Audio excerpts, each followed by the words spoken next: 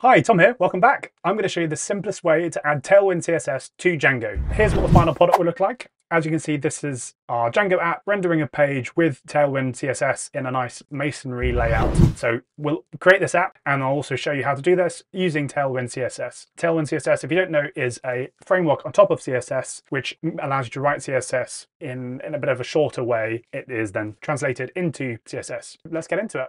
Okay, here we are on the written guide link in the description below as usual. Let's go ahead and install our Django app. So I'm just here with a new virtual environment, and then pip install Django and python.env, and then we copy this in as well to create our app. And then we create an app called sim as usual and create a Django project. Okay, there they are, core sim, and then your manage.py. And then we're going to add sim and register it in the installed apps in core. Okay, so we'll go into settings and then go to installed apps, and then add sim here. Cool. And now we're going to render our Django page with some unstyled images which will then dress up with Tailwind CSS. So go to sim and then views and paste this in.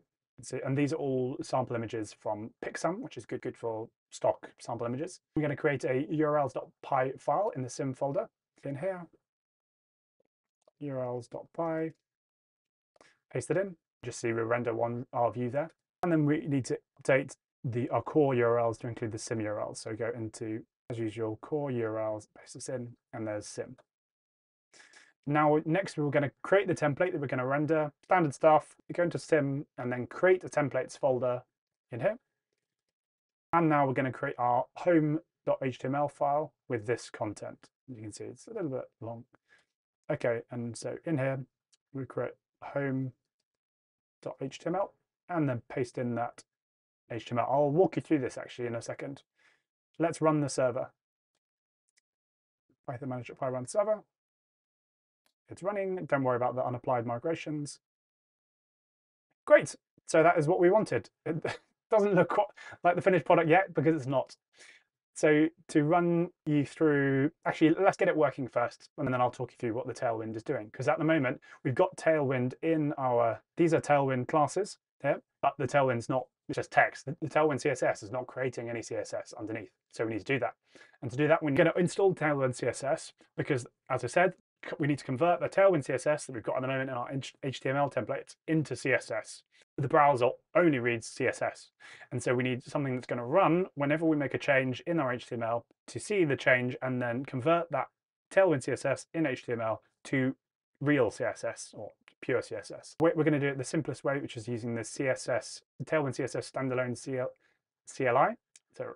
And you need to go to this GitHub link, which I'll correct this link here when I put this out, and then choose your operating system here. I'm Mac M1, so I choose that. And then we need to add your operating system to the end of the curl link here, and then go into your terminal, paste it in to download the CLI.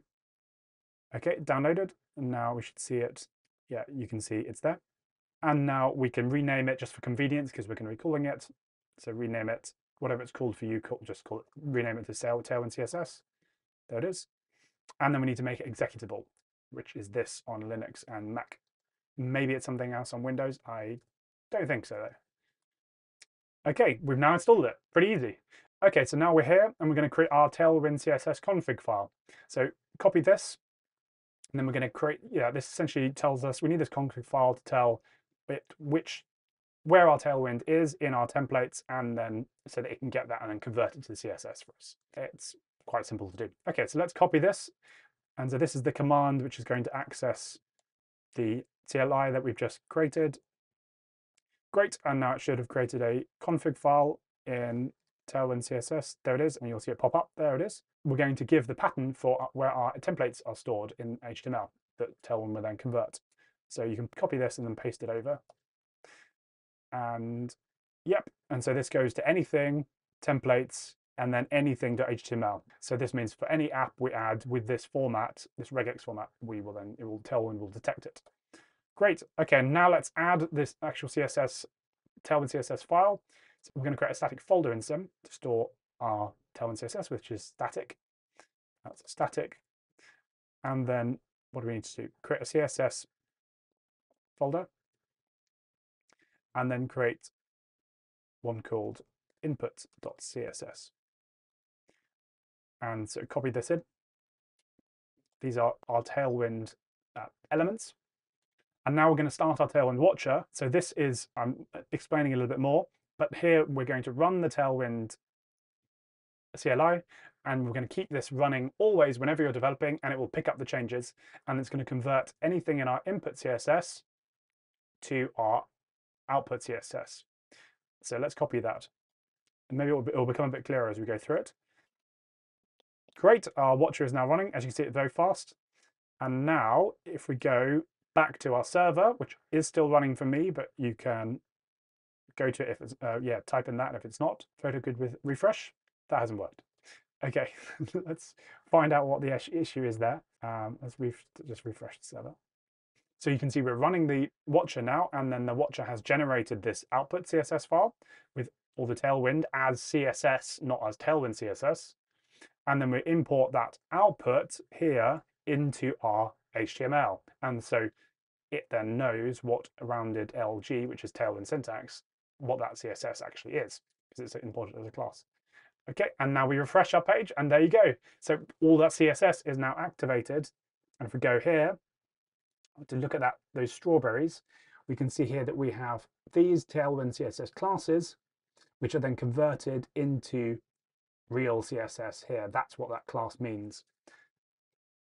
And so that's pretty much it. But just to show you, to demonstrate a little bit more, so you can see I'll leave your watcher running, and then I make one change, let's say to this. Let's not make it rounded anymore.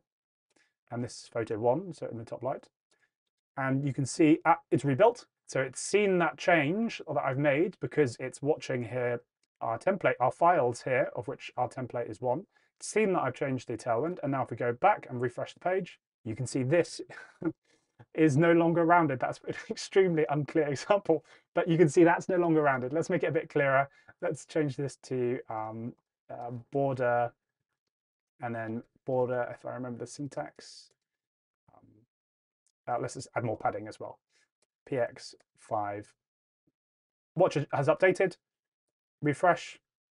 And you can see there's a border there with some padding in between. So yeah, you get the point. And let's get rid of that as well. So that's it. As you can see, really simple. I just want to mention this again. A small mistake that you'll probably make, that I've made lots of times in the past. This is a really nice setup with Django, really easy, but remember to run your watcher. What will happen is you'll come into your project maybe late at night, and then you'll make a change, and you'll refresh your page, and you'll be, why is this not changing? And the reason is because your watcher won't be running. By that, you're making changes to the Tailwind in your HTML classes here, but then it's not, because your watcher isn't running, it's not being translated into CSS classes and then coming out here in output. So yeah, bear in mind for that. And a few suggestions I make here are to add I'll tidy this up as well, but you could add a watch command here to your manage.py, so that every time you run manage.py, you run the watcher. Or you can add a nice compound configuration if you're using PyCharm, which are easy to do. And you go into edit configurations and then compound around somewhere here. Compound, yeah, and you can run multiple things at the same time.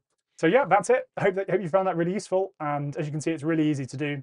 And I recommend this way, using the CLI, because it's the neatest way, rather than strapping in Django Tailwind or other particular packages. Just do it with this neat external package from Tailwind. So if you enjoyed this guide, check out below for more content that I release weekly about Django, all for free, and updates from my product Photo Designer, which allows you to build Django front end much faster. Besides that, I'm making more content weekly. Here are a few more videos. All the best to you.